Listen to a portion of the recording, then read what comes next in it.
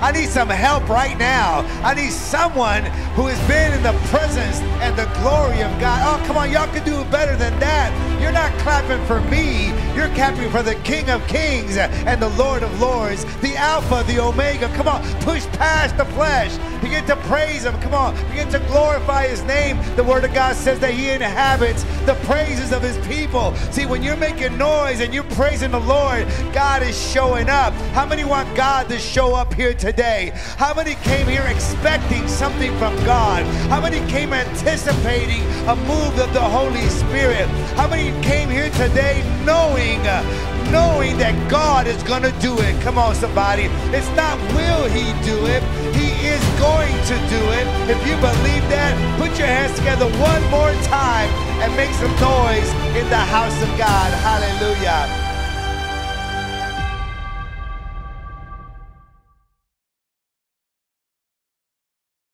It's 2023.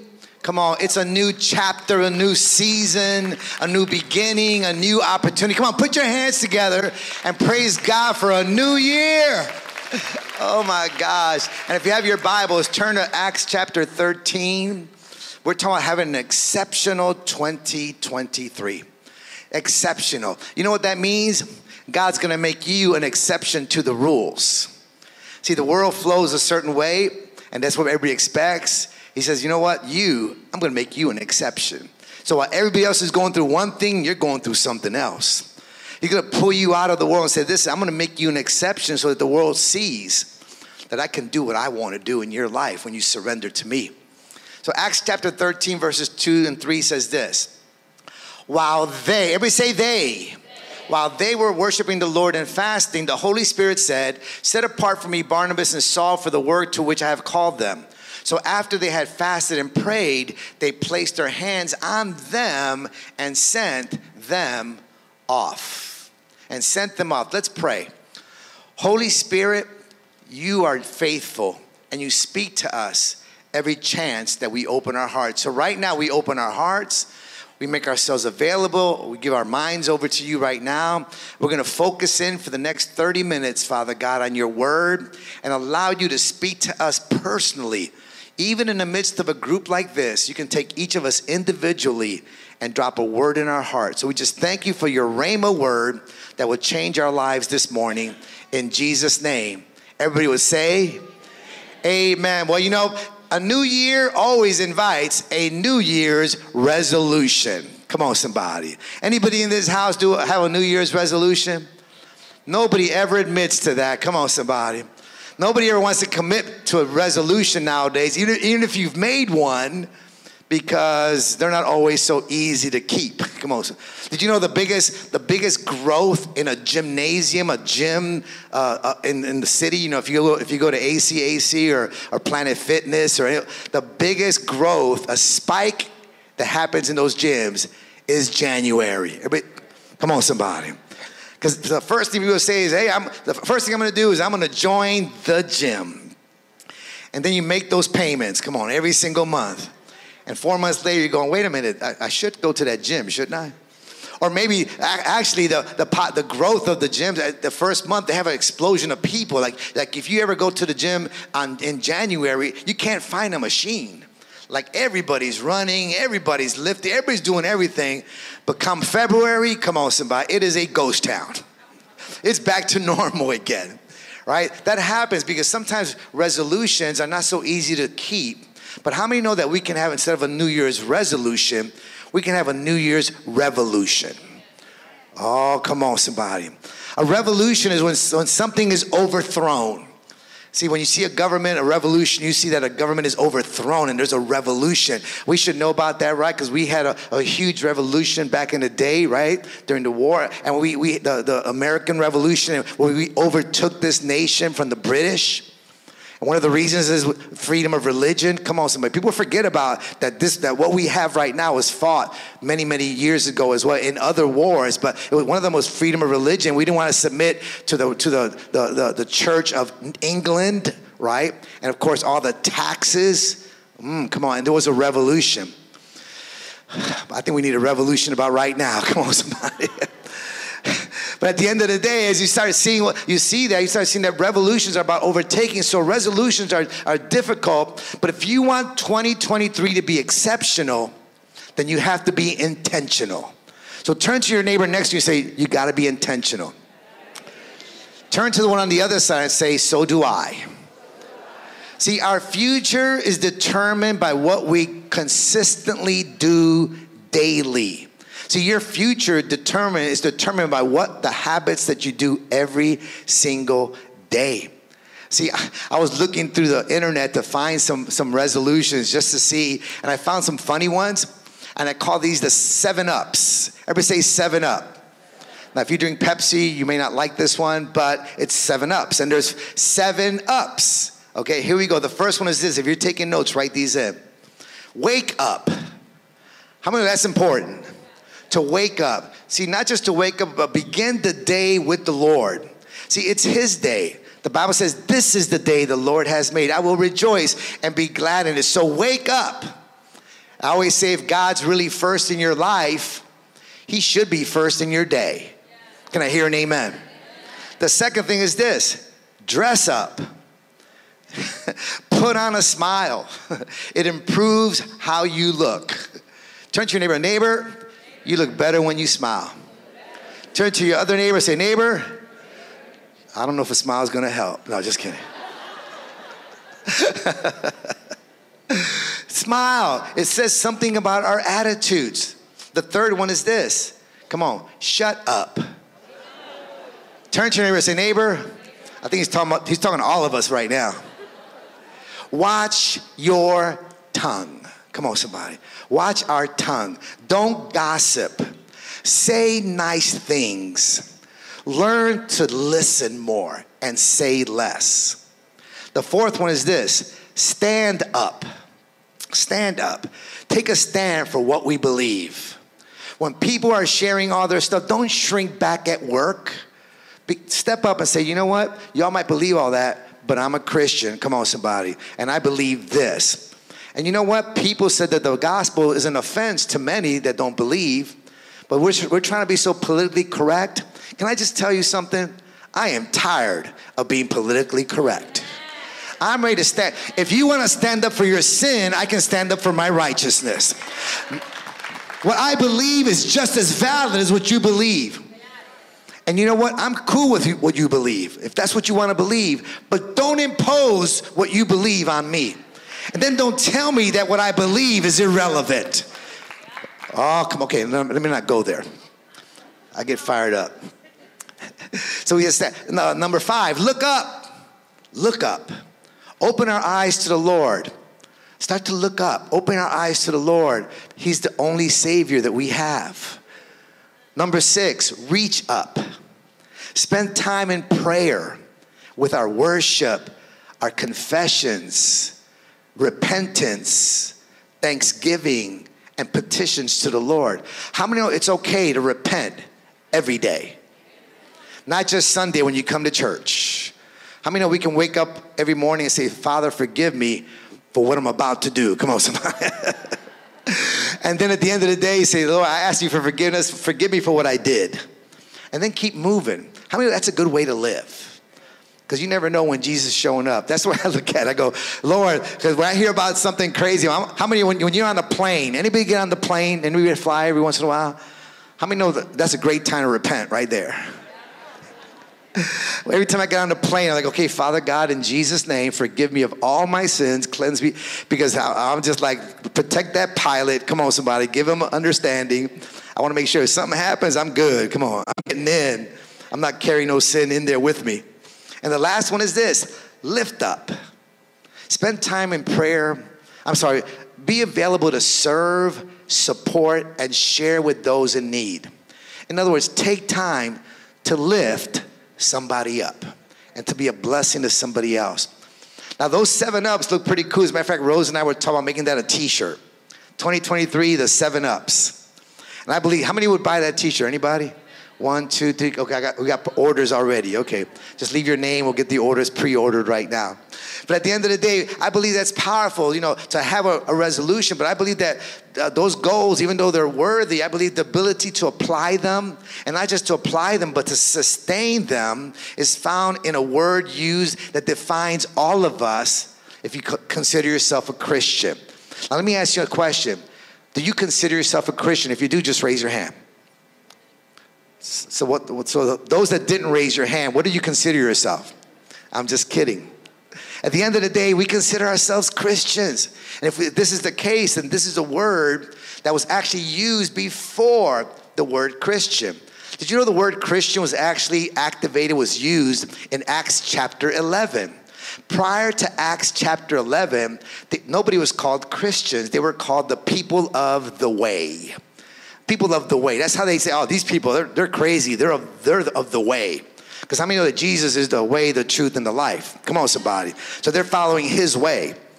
But because in Acts chapter 11, the people wanted to ridicule and mock the church, oh, they're just Christians. Oh, you know how those people are. Yeah, they're just Christians. How many know that sounds a lot like what happens today? Oh, they're just Christians. They're closed-minded. They're hard on people, all this stuff. At the end of the day, it was Acts chapter 11. But then after that, we said, well, hey, you know what? Christian is not something that mocks Jesus. I want to be like Jesus. So Christian means little Christ. So we're all part of that. We're parts of Christ. We're little Christ, right? So it's so powerful. But before the word Christian was used, before the way was used, they were called what? Disciples. Oh, come on, somebody. Here we go. The word disciple finds its root in the word discipline. Everybody say discipline. Now, in the video we saw, he got to discipline. He says, hey, I'm not sure about that one. But see, if you want to be a follower of Jesus, that means we have to be disciples of Jesus, which means we have to be disciplined. Such an important part of what we do every single day as Christians. See, I believe that is so powerful. And one of my favorite movies of all time. And when I see this movie show up, I'm like, oh, I got to watch it. I've seen it 100 times. It's the movie Rocky. Come on, does anybody like Rocky? Yo, Adrian, yeah. I'm going to go in there, right? Rocky was an amazing movie, right? Even the music, you heard it every time there's a big rally. Da da da da da da da da. Da da da da da da da da. Da da da. Come on, somebody. Da da da da. Come on. Da da da da. Da da da da. Da da da. Anybody know this? Here we go. Da da da. Da da da. Da da da. Come on, join it. Come on. Da da da da da da. Da da da da da da da. Oh, come on, man. Let's get the Lord ahead. Y'all know it. Now all the young people are going, what in the world are they doing? That movie came out in 1976. One of the biggest box office smashes. It cost about $1 million to make, and it grossed $225 million. Not only did Rocky win, but Sylvester Stallone won too. Come on, somebody. It put him on the map. After that, man, now we got Rocky 1, 2, 3, 4, 5, 6. I think they're to 8 right now, right? Creed 1, Creed 2, Creed 5. I believe they're going to make it now. Finally, Rocky's going to die eventually, right? That's going to be Rocky 10, and then his son takes over. It's just going to keep on and on. It's like the movie that never ends. Come on, somebody.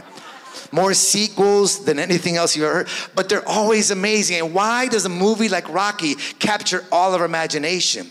Not only is it inspiring, but it showed us what the power of a dream. Everybody say dream. When you have a dream and you back it with determination and discipline, you see what happens in that movie. Everybody's cheering for the underdog. Come on, somebody. Everybody wants Rocky to win. And I tell you, one of the most impressive scenes that I love about that movie, and every time I see it, I think, man, is when he's exercising, when he's training in the gym. But when he starts doing one-arm push-ups, oh, come on, how many know what I'm talking about? When he puts his hand behind his back.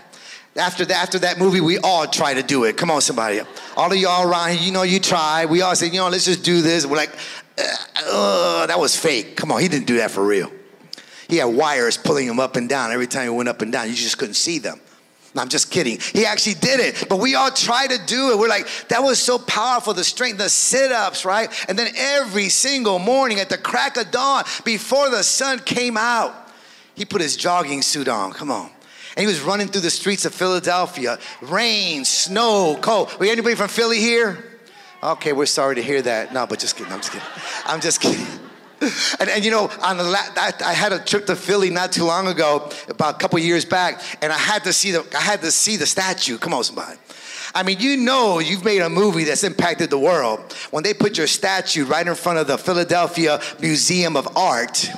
Come on, and you see that scene when he's running up them steps. Come on, somebody. I ran up them steps, yo. But I was out of breath for real when I got to the top. I might have stopped halfway. I can't remember. I was short of oxygen right there at the top. But I stood right next to the statue and I lifted up my hands. I said, praise you, Jesus, because I'm a champion too. Do we have any champions in the house here today? Come on, if you're a champion, come on, put your hands together, praise the Lord. I declare that you are a champion. And I did that and I thought that was the coolest thing ever. But that movie was so powerful. His daily regimen and the required discipline and consistency that he had to pull off for that, it conditioned his mind, it conditioned his heart, so that when he got in the ring, he could win. Oh, some of y'all are going to get this in a moment. See, at the end of the day, what we're doing in this building right now is we're just conditioning. Come on, somebody. We're just practicing. We're just training, because the battle starts every time we walk out the doors. Come on, somebody. When you go to work, that's the ring. When you talk to people around you, that's the ring. See, you condition yourself because you want to be prepared. We say prepared. So when the battle starts, you're ready. Now, the good thing about Rocky and those boxing matches, they're scheduled. They say on this day, this time, this place, there's going to be a battle. But how many of you know a lot of times the battles that we fight are not scheduled? They just show up. Come on, somebody. Turn to your neighbor and say, neighbor, I'm in the middle of a battle right now. What are you talking about? They just show up. You don't plan those battles. The enemy shows up. Somebody opposes you. Something happens, and they just show up uninvited, unwanted, and they just show up. So you see, that daily routine prepares you for when those things do show up, because at the end of the day, what you do daily accumulates. What you do randomly dissipates. It's like going to the gym once a month. Come on, somebody. A lot of folks go to the gym once a month and look in the mirror and go, man, I can't wait. And all of a sudden, how many of you go to the gym once a month, the next day you're sore as all get out? Because you're pushing yourself hard. Come on, some of y'all laughing. You know what I'm talking about. You go in there, I'm going to do good this year. And you overwork out. And next thing you know, you're in pain. You can't even walk. You did too many leg presses. You did too many of this. And you're walking around in pain. If you don't continue to go, that pain will continue to be there. How many of you have to push past the pain? So when you go, give yourself one day to recover, go back the next day even though you're still sore, and you do it again. And then you keep doing that over and over. Eventually, you won't be in pain after every workout, but you'll start seeing the results of what you're doing, because you're doing it consistently, and consistent action creates consistent results. So we have to do it on a regular basis. So in God's word, they were disciples before they were called Christians, because their spiritual effectiveness really was required a disciplined life that was being modeled by Christ himself. See, the beauty of disciples were they were not just being taught. They were also things that they were caught. See, they weren't just being taught in the book. They were being taken out to the streets and learning by an example. Jesus modeled everything he talked about. So the disciples, imagine 3 years being taught by Jesus and then seeing his teaching and his word come to life. And then I could imagine at night, come on, in the evening when they all got together and said, man, that was a great day, Jesus. Wow, that you fed the 5,000? Man, we got leftovers. Come on, somebody. We still got we got 12 baskets left over, all this fish. How about we just take that for later? Can I get a doggy bag, somebody? Take it with me. At the end of the day, imagine what those conversations were like every day when they got home and they started saying, man, that was awesome. When that guy was blind all his life and you came, I mean, it must have been amazing conversations after every day. But see, that's what he did. He taught them for 3 years. And he not just taught them with words, but he did it, he did it also with his actions. As my actions knock my thing off here. Anyway, So he showed us that having a disciplined life is really part of being a disciple. See, self-discipline is the ability to do what you should do when you should do it, no matter how you think or how you feel. How many of our biggest enemy are our emotions? I mean, our emotions, listen, there's people that I know you're not here right now. I'm talking about the folks that are not here right now. That's why I'm going to talk about them. There are people that look outside the window on a Sunday morning and go, oh my gosh, it's raining. I'm not coming to church. Oh my God. Oh, did 1/16 of an inch of snow fall down? Oh my gosh. Is there flurries? Oh, not only am I not going to church, I'm going straight to Food Lion. Come on, somebody. I think grocery stores pray for snow because they empty out the bread section, the milk section, the egg section. How many know what I'm talking about? I mean, a dusting, just one little thing of snow. They call them fair weather people. They're always looking for fair weather. I don't know about you. Listen, because our church, so many of us are from different parts of the world, different parts of the country. I mean, I'm from Chicago. So unless 12 inches fall in an hour, I'm coming to church. Come on, somebody. If I can drive through it, I'm going to make it to it. Come on. Now, at the end of the day, some people are like, oh my God, this world's going to end. We're going to just start packing everything in. And I'm like, you know what? It's because eventually, somewhere along the line, I don't know about you, I love coming to church. Come on, before I was a pastor, when I first came to Jesus, listen, I didn't just come Sunday, by the way. Back then was Sunday morning, Sunday night, and Wednesday as well. And then Friday night prayer, Thursday night practice, Monday night Bible college. I mean, I got so caught up, I loved the house of God, and I loved Christ, and I love what's happening in my life, the change. And I don't know about you, I don't come to church as an option. Church has never been an option for me. Church is mandatory. For me. I can only say for me, because I knew where I came from. And if I want to go back to where I came from, I had to make sure that this new man kept getting fed. Come on, somebody. How many know that the new man will always try to resurrect? So we got to keep him undercover. So we got to keep him down. And you do that by feeding your spirit more than you feed your flesh. See, if it's good to persist. If you're persistent, you can get it. But if you're disciplined, you get to keep it. See, imagine God giving you all this territory because you're being persistent. But if you're not disciplined, you'll just have to fall back again because you won't be able to maintain it and keep it as well. And unfortunately, there are two things that stand in our way. Number one is this, distractions. Distractions will get in our way for sure. Matthew 13:22 says, for what was sown among thorns, this is the one who hears the word. But the cares of this world and the deceitfulness of riches choke the word, and it proves unfruitful. Distractions. Don't allow the worries and the cares of this world to choke you out and rob you of God's timing for you. The second thing is this, deception. Matthew chapter 7, 5 and 16 says this. This is Jesus speaking. Beware of false prophets who come to you in sheep's clothing, but inwardly are ravenous wolves. At the end of the day, how many know we have to be careful to what we listen to? Oh, come on, somebody. I've heard things from people, I'm telling you what, people who've been on television for 30 years and came out with some crazy stuff. And I'm like, whoa, that's not biblical. Because how many know the best way to not be deceived is to know the truth? And not just know the truth, but stay in the truth. Because the Bible says in the last days that even the elect can be deceived. You know who the elect are? Look to your neighbor and say, neighbor, I think that's us.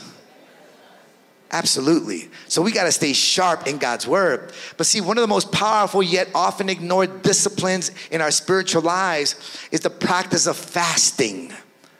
Why is fasting so hard? Because we like to eat. Come on, somebody. Is there anybody here that doesn't like to eat? Anybody? Just really doesn't like to eat at all? I can tell there's nobody going to raise their hand on that one. Especially after the holiday season. Come on, somebody. That's why we're all trying to get to the gym. Because of all the stuff we ate over the holidays. See, fasting is mentioned over 80 times in the Old Testament, over 50 times in the New Testament. See, fasting is simply a spiritual discipline of depriving oneself of the pleasure of food to focus on God. See, it's also this. It's a voluntary hardship. Listen to this. It's a voluntary hardship. How many know sometimes the way to become harder is to put yourself in a hard place and overcoming something? So we voluntarily deprive ourselves, which is hard to do, but it makes you tougher minded. Come on, somebody. When all of a sudden I can say, you know what? I can push that Mickey D's sandwich away. Come on. I'm not going to cookout today. I want to push that to the side, because your body says, feed me. And your mind says, in the name of Jesus, I'm going to take this time that I would be eating. I'm going to spend it with God, because I'm more hungry for God than I am for food. But how many know that's a discipline that you have to get to sometimes?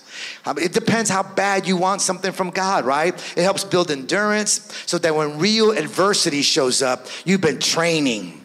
Come on. See, Rocky's training was voluntary hardship, pushing yourself harder and harder. So when the time of the battle shows up, you're hard enough, come on somebody, to come out on top. See, so important. You see, Rosa mentioned this earlier as well. In Mark chapter 9, Jesus is there and his disciples are trying to cast a demon out of this young boy. They think that he's epileptic. That's what the Bible says. But the Bible says that the man said, man, your guys aren't doing it. Jesus, you got to do something about this. Jesus steps up and says, you perverse and faithless generation, talking to his guys. And then he talks to the demon, says, demon, come out. And the demon comes out immediately. The disciples turn to him and say, Jesus, wait a minute. We've been working hard at this. I mean, we've been here for hours. As a matter of fact, all 12 of us took turns. Doubting Thomas wasn't doing too good. I'll just tell you that right now. But the rest we were all digging in and nothing happened. And all of a sudden you just step in and in one split second, the enemy leaves, the devil's gone. He says, yeah. He goes, because praying is good. And you learned how to pray because you're learning from me. But let me tell you what, some of the things that we have to deal with will only come out with prayer and fasting. Jesus just revealed the most powerful secret, the most powerful weapon that you and I have against the enemy, and that is fasting. Because when you start to fast and pray, it puts your prayer life in turbo. Everybody say turbocharge. It turbocharges what you can do in the spirit realm, and the authority and the power are released. There are 5 major benefits to fasting. And we're going to just get ready to fill in the blanks quickly. There are 5, and not just fasting, but corporate fasting. Because the Bible talks about individuals fasting, but he also talks about corporate fasting. When people got together, a whole nation gets together to pray. When a church gets together to pray. And the first one is this, if you're filling in the blanks. It increases our unity. Corporate fasting increases our unity. Acts chapter 13 verse 2 says this, while they were.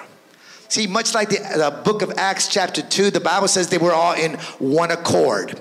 They were all upstairs. They were praying, believing God in one accord, that unity. See, they heard from God as a unified group. It wasn't an individual who heard what the Holy Spirit said. It was all of them.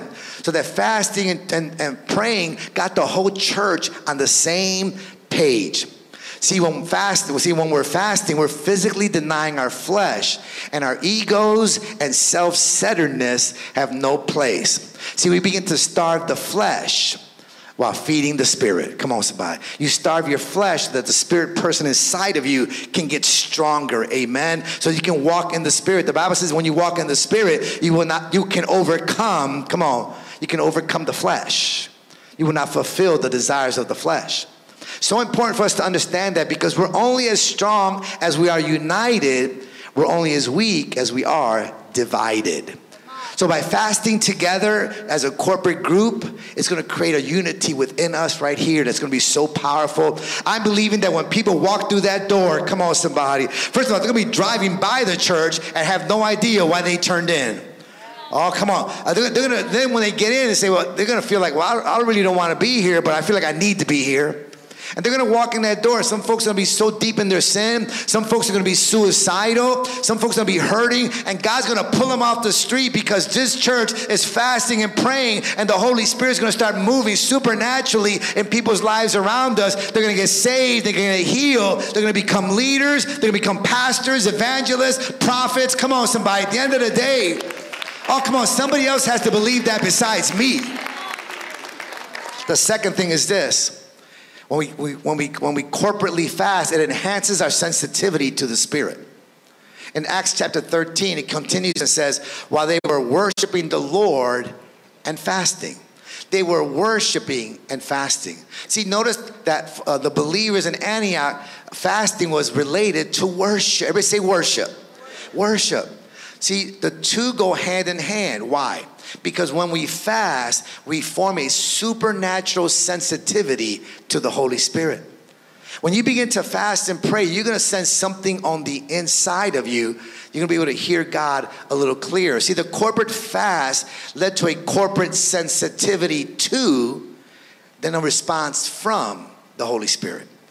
See, we need to train our minds to hear what God whispers so that we can hear, so that we can't hear what the enemy and the world is shouting. The world's voice is loud. How many can say amen? You turn the news on, you hear this, you hear that. It's loud. Sometimes the Holy Spirit's trying to talk, but there's too much noise. Turn to your neighbor and say, neighbor, there's too much noise. When you start fasting, God's going to tune you in to the Holy Spirit's voice. See, right now, all over this house, while you're sitting there right now, just lift up your hands for a moment. I just want you to pray this. Just close your eyes and pray this after me. Holy Spirit, move in my life, move in my heart, move in my family, move in my dreams. I want you to have all of me and use me to your glory.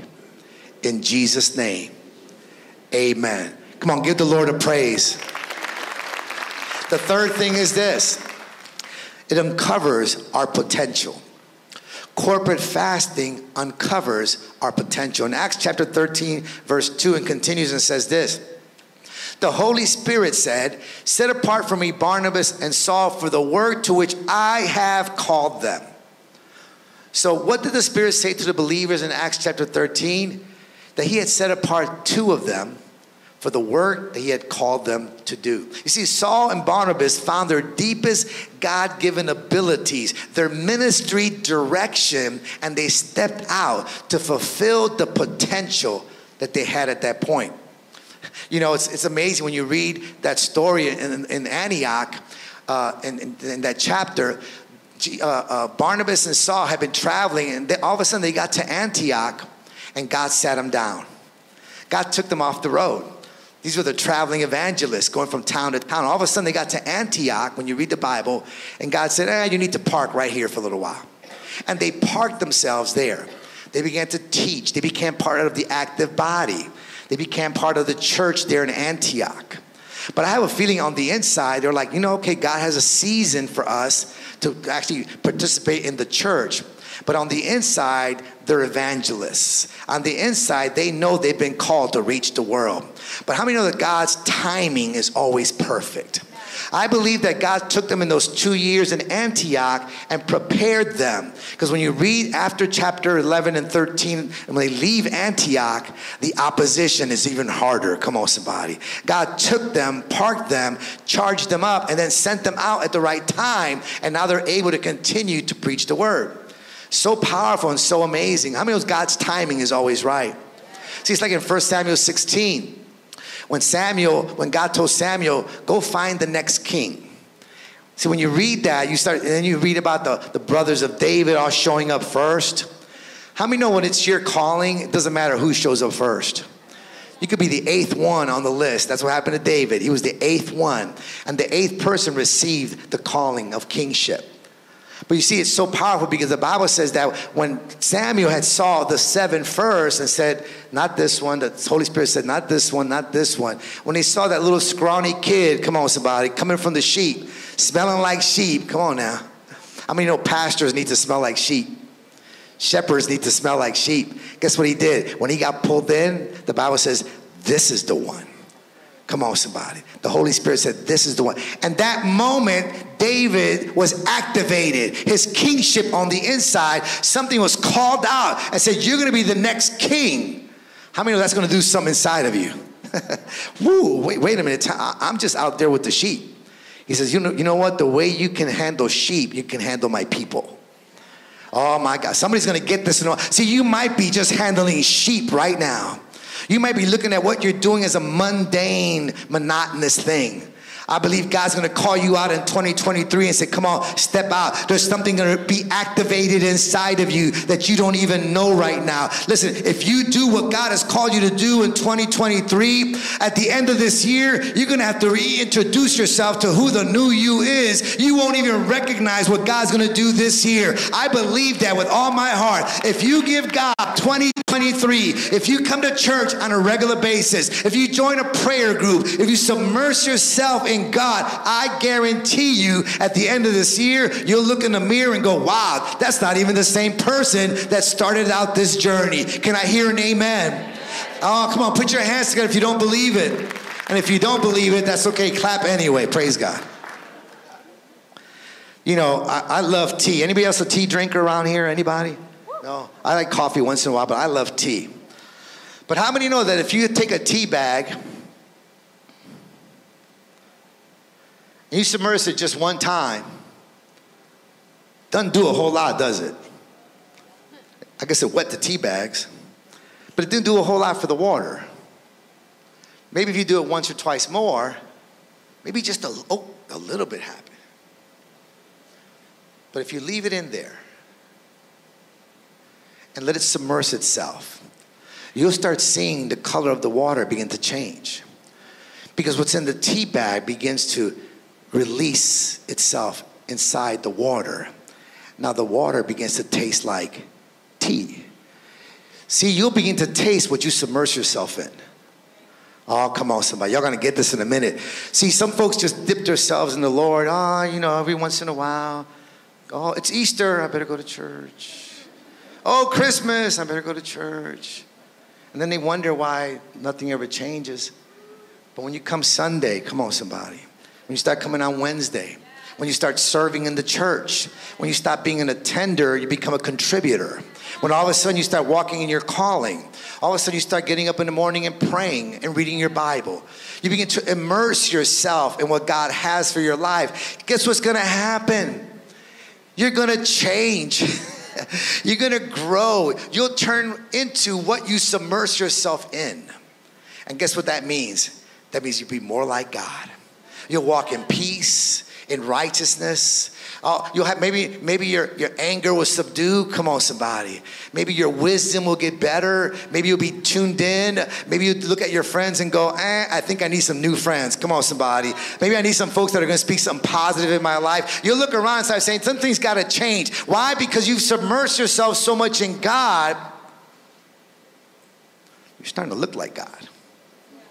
Come on, somebody. Can you give the Lord a praise just for a moment? I know some of y'all won't remember the sermon, but you might remember that tea bag. See, he uncovers all our potential. The fourth thing is this. Corporate fasting prioritizes prayer. It prioritizes prayer. Acts chapter 13, verses 3, the first part says, after they had fasted and prayed. If you notice the beginning, it said they were worshiping and fasting. But they were doing so good, they decided, hey, you know what? After hearing from God, they took an additional time now to fast and pray. See, prayer is the partner of fasting. Prayer is the partner of fasting. See, because you can pray without fasting, but you shouldn't fast without praying. Oh, come on. And at the end of the day, listen, prayer can happen every morning. I want to encourage you, if you don't have a time of prayer, how many have Facebook? Anybody? Sometimes we have to spend less time. Some folks are gonna have to probably fast their social media. Come on, somebody. Because you get so caught up in social media, man. I don't know about you. People see me posting, I'm like, that's all I do. Like, I don't spend time flipping. I just try to stay away. How many of that can suck you right in? Once you start flipping through Instagram, all of a sudden, 15 minutes just went by. This and I like this. I don't like that. You know what? At the end of the day, social media is powerful. If at 7 o'clock in the morning, you tune into New Life Outreach International social media, Facebook Live, and you participate with Walking in the Spirit program, where we gather together and do a Bible study every single morning, and we pray every single morning, Monday through Friday, and joining corporate fasting. Come on, somebody. Or if you don't feel like doing that, every Tuesday night, 7 p.m. Come on, somebody. Right here, Pastor Martin has a group that gathers corporate prayer right here in the sanctuary every single week. And we join together to pray. Let's see. See, the Bible says that when two or three or more gather, he shows up. When 2 or 3 or more agree, touch and agree, that he does stuff. So corporate prayer is important. How many know that God didn't design us to be lone rangers? Come on, somebody. Oh, there's a lot of lone ranger Christians. I don't need anybody. It's just me and Jesus. Just me and my Bible. Praise the Lord. Glory to God. It's only the King James, by the way. Thank you. All the other ones don't really matter. At the end of the day, God never designed us to be on our own. The Bible says, don't forsake the gathering of the brethren together. That's not just talking about church. It's talking about constant fellowship with one another, because the Bible says that when the days get worse, when the end gets closer, it's going to get challenging. And if you're standing by yourself, who's going to pray for you? Who are you going to turn to? Who's the person that's going to bring food to you when your pantry is empty? Who's going to be around you to encourage you when you need encouragement? See, we need each other, and it prioritizes prayer, and gathering together is so powerful. You know, I spoke to Lauren, one of our girls from she actually is part of the Grow team, and I talked to her yesterday, and she said, and I was just talking about Grow, and she says, you know, Pastor, I want to thank you for those morning sessions. I said, really? She goes, I don't miss any of them. I need them. I said, really? Tell me how it's affected you. The first thing she says is this: I learned how to pray. Could it be that our prayers are not effective because we're not praying correctly? Does God have a system for prayer? He sure does. And if you learn how to pray that way, then 15 minutes won't even be enough after a while, because you have a system to pray. She said, not only did I learn how to pray, I learned how to pray so well that I began to pray for a job, and 2 jobs came open, 2 offerings. So then I began to pray, well, which one do I take, Lord? And then he said, well, which one do you want? She said, well, I want this one, but this one's already offering me some money already. So are you going to settle for what you've got, or are you going to settle for what you want? See, so many people complain about their jobs. Man, you know what? Gosh, I can't come to church because of my job. I work with all these people. I work all these hours. Can I tell you that you can change a job? Is that okay? Can I just tell you that your resume can go out to people and people can actually hire you? Do you know you could pray and say, you know what? I want a job that's 9 to 5, so I don't have to work on the weekends. How many know that God can actually answer that prayer? You know why? Because that's what happened with her and many other people on this program. I said, man, I was working all these crazy hours. I said, well, why don't you just pray that God will give you the exact same things? And you know what? The scripture came in mind. You receive not because you ask not. So why do we settle for what we have and not ask God for what we want? Is God able? The Bible says he's able to do exceedingly abundantly more than we can ever ask, think, or imagine. So if we ask God, he is able to do it. He is able to do more than we could ever imagine. And I want to close with this. The last thing it does is it broadens our reach. Corporate fasting broadens our reach. In Acts chapter 13, it says they placed their hands on them and sent them off. See, finally Saul and Barnabas were commissioned to continue working the work of telling others about Jesus.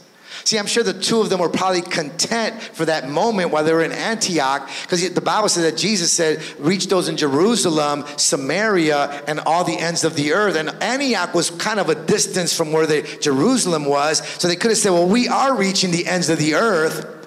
But they weren't satisfied yet, because there was something on the inside that said, we got to keep going. And the Holy Spirit spoke and launched them. See, but fasting led Saul and Barnabas to see new avenues and ministry, new people who need to hear the message. They continued on after that because God spoke to their hearts and activated them. See, some of us need to be activated. See, there's something on the inside that you want, and the Holy Spirit's going to activate it in your life this year. You see, the apostles fasted to break bondages. Ezra fasted to solve problems. Samuel fasted for evangelism and revival. Elijah fasted to break discouragement. The widow fasted for humanitarian needs. Daniel fasted for health and healing. John the Baptist fasted for character and influence. Esther fasted for spiritual warfare. Jesus fasted to start his ministry. At the end of the day, it's all over the Bible. What is your need? Fast and pray, and we're all going to believe, including myself, that God is going to do exceptional this year in your life. And right now, you can set the tone. If you believe that, put your hands together, give the Lord a praise. Imagine what happens when your potential is unlocked. What happens when we all get together in unity? What's it going to look like to your family when they begin to see the anointing of God increasing in your life? What's your people at work going to say when all of a sudden you walk in the room and it shifts the atmosphere because you've been fasting and praying? What's going to happen when you go to different places and start walking in and people are talking all kind of crazy stuff, and the moment you walk in, they get quiet? And the moment they say something terrible, they say, oh, excuse my French. Because they sense the holiness of God, the presence of God in your life, and fasting and praying will release that. And listen, I'm believing that this year, God's going to take us to the next level. What is it that you're believing God for this year? What is the one thing that if God did this for you? Let me ask you a question. If I could guarantee this morning, guarantee that there's one thing that will come through to your life, how big could you dream? How big is your dream? If you knew it would happen, how big could you dream? You don't want to ask that question, people get quiet because they start thinking. Because you know what? A lot of our dreams have been crushed. We've wanted so many things in our lives.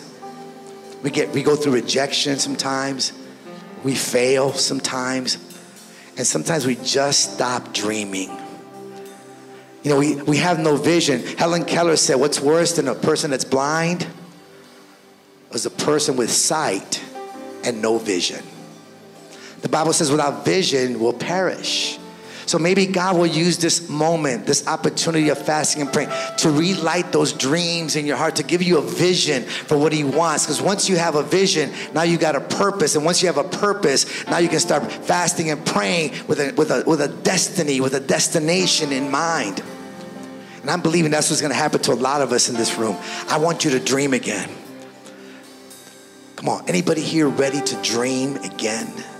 And dream bigger dreams and believe God for bigger things. God has no limit. Come on, somebody. He's only limited to what you believe him for. If you serve a small God and have small dreams, God can do that. If you serve a big God with big dreams, God will do that too. It takes the same amount of faith to get something small than it does to get something big. So you might as well believe for the big things. Might as well, listen, blow it up. Something ridiculous. Something that only God can do. Amen. And I believe this year is going to be your year. How many believe that today? If you do, put your hands together, give the Lord a praise. Oh, come on, let's make some noise in the house of God as we stand up all over this house. Come on, lift up your hands all over the house right now for just a moment.